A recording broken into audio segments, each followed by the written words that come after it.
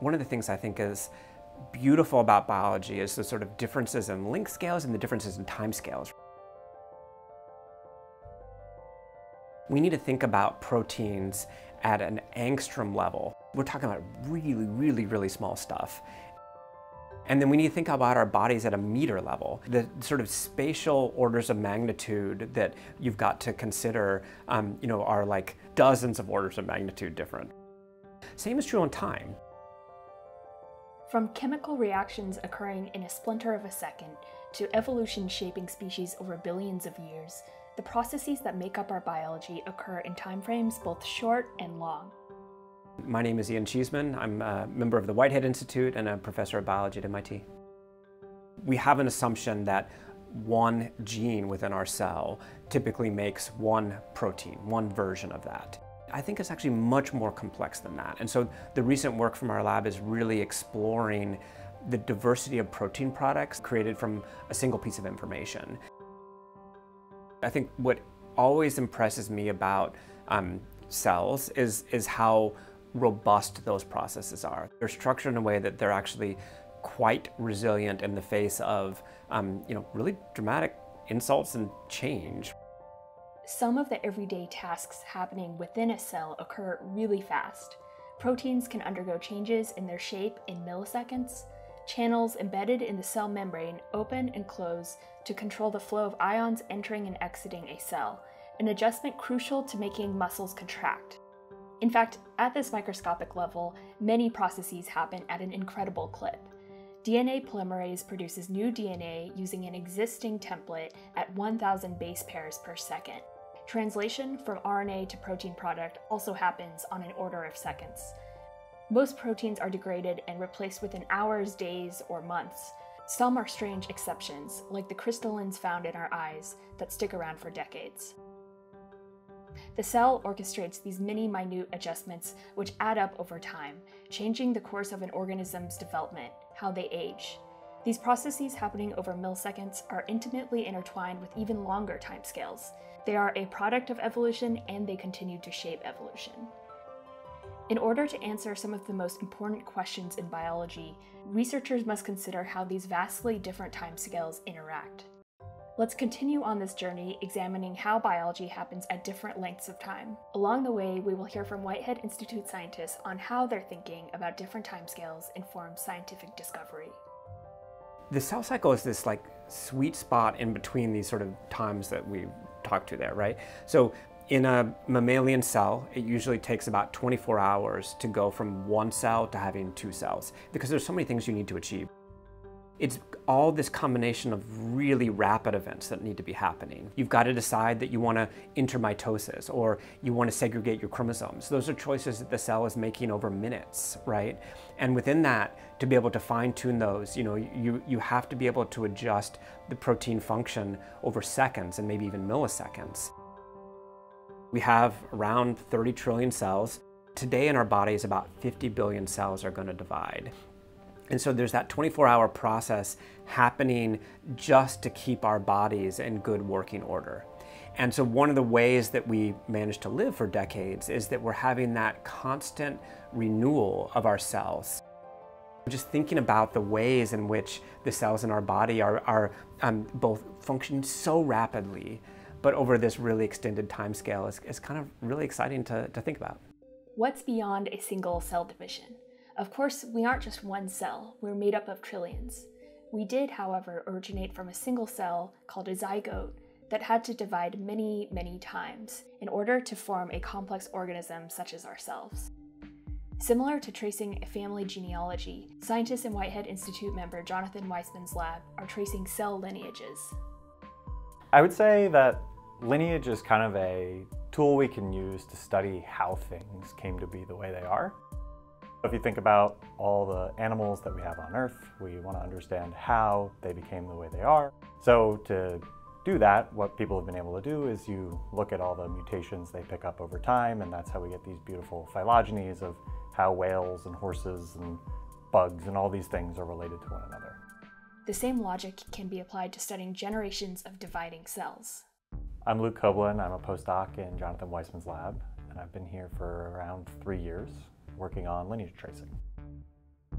Lineage tracing enables scientists to construct a family tree of dividing cells. It's a way of peering into the past, witnessing the ways that cells transform over time, which determines the course of development and, when things go wrong, the course of aging or cancer. What we do is we make systems to label cells over time with these kind of little tags that allow us to say how cells are related and to build these trees, hopefully relating every cell in the tumor or the organism to one another. We could try and study how all the cells in a primary tumor came to be, and then we can see how that evolutionary process gave them the ability to metastasize to a different place in the body. We have a chance to try and pick apart when and how those characteristics emerged in these populations of cells. An evolutionary perspective can reveal surprising complexities. The value of looking at lineage is if you just were kind of looking at traits of a cell, you might say, oh, obviously these two cells look very similar, but they're, actually came from very different places or got there from very different ways.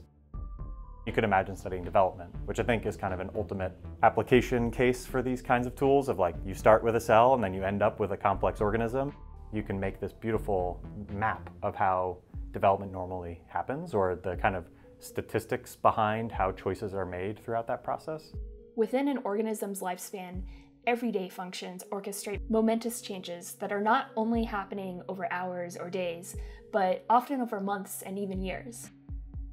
My lab studies how animals adapt to extreme environments and survive for long periods of time through entering states of torpor and hibernation. I'm Sinisha Hrvatin. I'm a member of the Whitehead Institute and assistant professor of biology at MIT. For decades, it's been known that hibernators live longer than closely related non-hibernating species, but it's been very difficult to figure out what is behind that, what are the mechanisms behind it. We wanted to tackle this question by taking advantage of the tools that we built to synthetically induce a hibernation-like state in mice.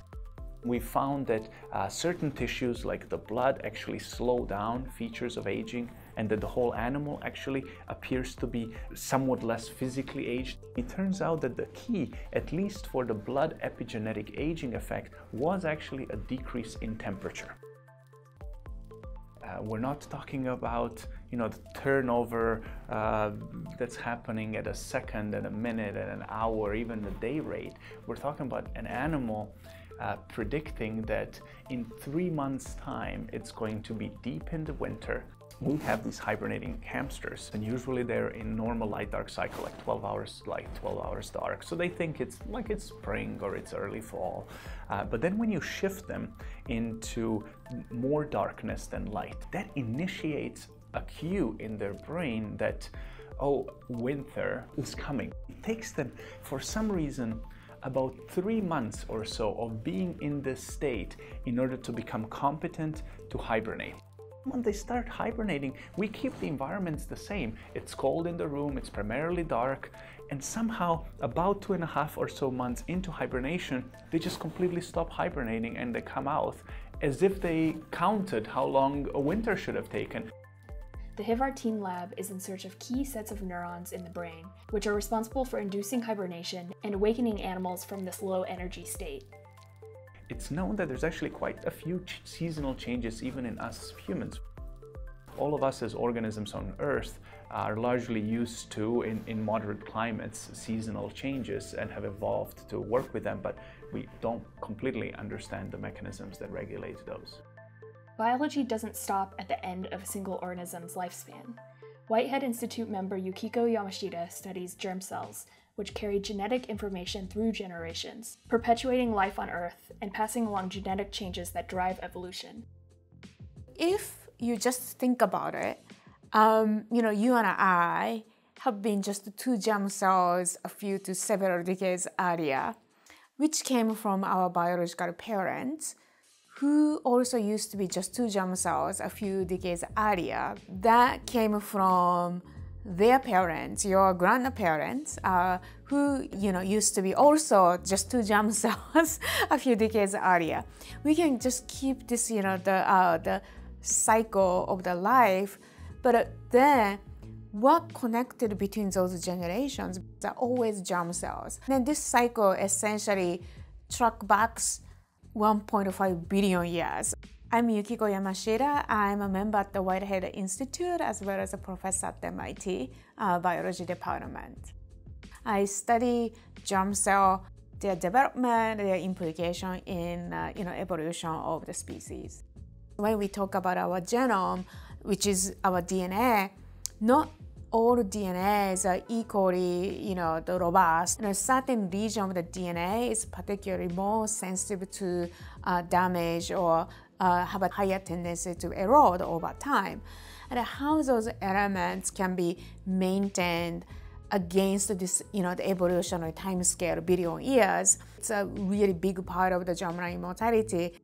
One such vulnerable genetic element is ribosomal DNA, a highly repetitive stretch of our genome that encodes for ribosomes, the cellular machines that produce proteins. Recent work in the Yamashita lab shows that asymmetric cell division in germline stem cells helps maintain ribosomal DNA across generations.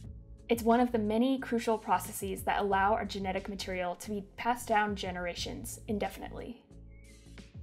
Often case researchers utilize, evolutionary conservation or, they use the idea that all organisms came from this common ancestor. And sometimes we use that conservation as a hint that that gene is very important, or lack of conservation might mean that they are evolving fast for very specialized reasons. Any DNA changes that have an evolutionary impact happens in the germ cells. We cannot think about evolution at all without thinking about the germ cells. The biggest inherent challenge is that we cannot repeat the evolution. In an experimental setting, we need another 1.5 billion years to be able to experimentally prove what happened. And of course, we also even believe that the course of evolution is pretty much stochastic. Everything has to happen in a germ cell to cause the evolution. So studying germ cells is almost like studying the course of the evolution. Researchers at Whitehead Institute continue to explore how different biological timescales influence each other in intricate ways. It's a way of both understanding and appreciating the interconnectedness of life.